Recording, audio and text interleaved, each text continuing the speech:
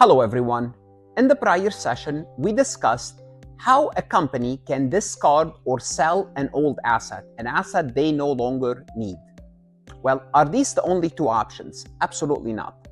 Some companies, what they will do is they will exchange their old asset into a new asset. You might be familiar with this on a personal level. When you want to buy a car, you might use your old car to trade it for a new one. Well, non-monetary exchanges is something very similar to this. You are exchanging, giving up your old asset, could be vehicle, truck, machinery, warehouse, building, and getting a new asset in return. Now, the accounting treatment for such exchanges depend on whether the exchange has commercial substance or lacks commercial substance. So what is commercial substance? It refers, and we'll discuss it a little bit more in details throughout the session, whether the exchange changes the company significantly, to be specific, changes the company's future cash flow. And we'll discuss this in details, whether it has a commercial or non-commercial substance. Also, we will revisit on how to compute a gain or a loss, and whether we need to record the gain or a loss. We need to remove the old asset, record the new asset, because we are removing an asset, replacing it with a new asset. So some of the concepts that you learn when you learn about selling an asset will be revisited again. But exchanging an asset is an important topic, and we are learning this for financial accounting perspective. Bear in mind, if you are studying for your tax course, the rules are a little bit different, because the way we account for something for financial accounting is different than tax accounting. Just in case you are taking a tax course and you happen to be viewing this session. At the end of the session, we'll work a multiple choice question from Farhat Lectures to reinforce the concepts. Let's go ahead and get started. Before we proceed any further, I have a public announcement about my company, farhatlectures.com. Our financial accounting course is best for online students and students who are struggling in their financial accounting courses. We cover all the essentials from debits and credits, adjusting entries, closing entries, financial statements, and all balance sheet accounts. Our comprehensive course includes lectures, multiple choice, true, false, as well as practical exercises. Start your free trial today to help you pass your financial accounting course. Your success starts here. Let's start by defining commercial substance. In a non-monetary exchange, we say that the exchange has a commercial substance if this exchange significantly changes the company's future cash flow. What does it mean, changes future cash flow? It means the amount of money will change in the future, the timing of when we receive it will change, and the riskiness it will change. It means this exchange is not only done for shuffling papers, for booking gain and losses, for accounting purposes. It has business sense. It has business use. So if the exchange has commercial substance, here's what we need to know. We need to recognize the gain on that exchange, and we need to recognize the loss. So if we incur a loss, we need to recognize it. If we incur a gain, we need to recognize it. Now, how is this gain or this loss is recognized? We look at the asset we are giving up, the book value and market value of the old asset. The asset that we are exchanging, we would look at the market and book value. Think of it as if we are selling the asset for cash, then taking this cash and buying the new asset. This is what an exchange is. But since we are not selling it, we're exchanging it, we assume if we sell it at market value, compare that to the book value, do we have a gain or a loss? We book the gain, we book the loss. How about if we lack commercial substance? You don't have to worry about what happened if we lack commercial substance. It's for more advanced courses like intermediate accounting. But let me tell you something. I'm going to give you the answer. If it lacks commercial substance, we always recognize the loss, whether it has or it lacks commercial substance. But if it lacks commercial substance, you cannot recognize the gain. What do you with the gain? You defer the gain. Do you have to know what that means? Absolutely not. But just in case you have the curiosity.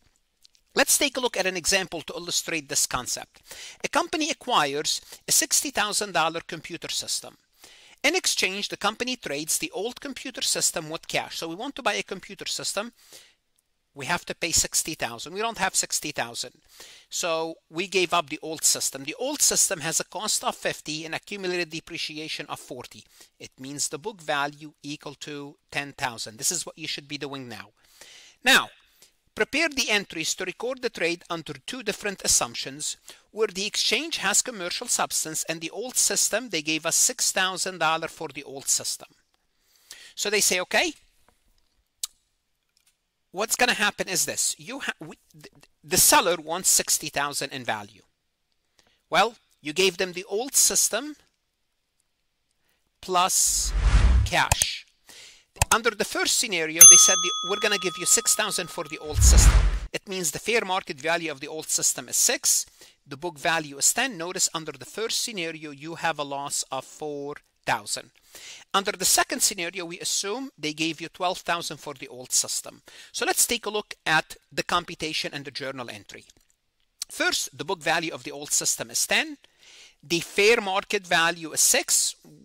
How did we find out the fair market value? They told us they're giving us 6,000 because it's worth 6,000.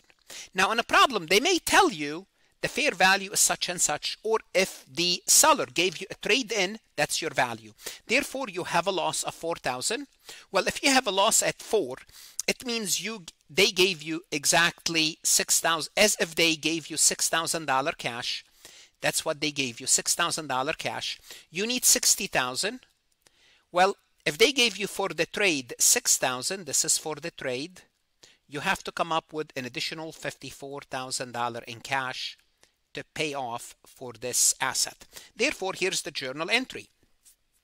Let's start with the easy part. We have to credit the old equipment and debit its accumulated depreciation. This should be easy. You remember in the prior session I told you, once you get rid of an asset, you credit the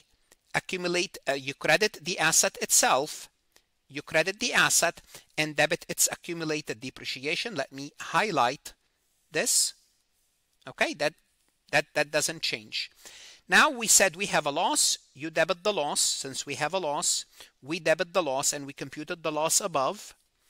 Then we paid cash 54,000. We credit cash, and the new asset is for 60,000. Remember, if they want $60,000, we have to give up $60,000. What did we give up? We gave up cash of 54 plus an old asset that's worth 6,000. Let's change the scenario and assume in here they gave us 12,000. In other words, the old system has a value of 12,000. The book value is 10. If we sold the old system, we'd have had a gain of 2,000, so we have a gain. Well, if they want 60,000, and the old system, the fair market value is 12, we only have to pay cash 48. Let's look at the journal entry. Again, we have to remove the old asset, remove its accumulated depreciation. This does not change. We have to credit cash 48, credit the gain, the credit is a gain, and we debit the new asset at 60,000. Let's take a look at this multiple choice question from farhatlectures.com. A company decided to trade an old van with a historical cost of 48 and accumulated depreciation of 24. 48 minus 24 will give us a book value of 24,000 for this asset on that date. The van was traded with a new van with an estimated 20-year useful life and a fair market value of 45. It means the new van, they want $45,000 for it. The new van is worth 45. Simple. You pay them cash, you give them 45,000 worth of inventory, worth of gold, worth of whatever, they want 45,000. The company paid $33,000 in cash, plus they give up the old van. So, how much is the old van? Because we're not told what the old van is, but we can conclude what the old van is. Remember, they want 45, we have to give up 45. We gave up $33,000 in cash. So the old van must have been worth how much? The old van must be worth 12,000. because 33 plus 12 equal to 45. They did not tell you what the old van is. Sometimes they may tell you what the old van is. They don't tell you what the cash.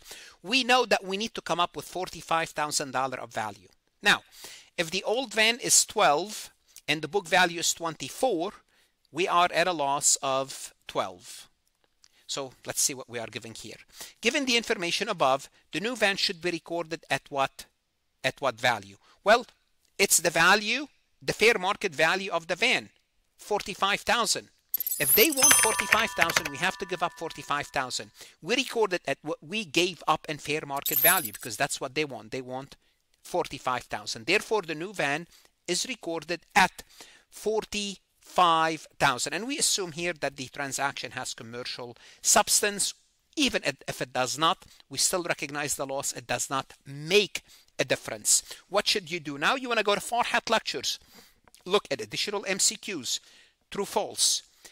Additional resources that's going to help you, whether you are financial accounting students, a CPA candidate, CMA candidate. Invest in yourself.